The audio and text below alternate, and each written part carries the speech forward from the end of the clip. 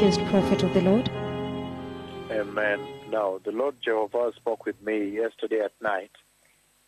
The past night, the Lord Jehovah spoke with me. And this time around, the Lord took me very deep into space towards the end of the universe. Towards the end of the universe. And He made me know this is towards the end of the universe. And then by voice, He asked me to shake the planets that were in that constellation and in that galaxy towards the end of the universe, the extreme end.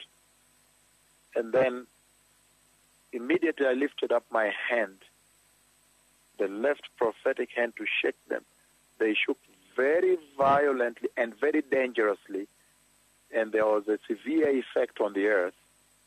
There was a very, very fearful effect on the earth, a deadly effect on the earth. It was a terrifying moment on the earth. There was terror on the earth. The Messiah is coming, beloved people, and the voice of the Lord is now in space, in the skies above. And the Bible says that there will be the shaking of the heavenly powers, of the heavenly bodies before the glorious coming of the Messiah. I have seen the Messiah coming. Please prepare the way, be righteous, and be holy. May those who have circumcised ears listen to the voice of the Lord. Shalom.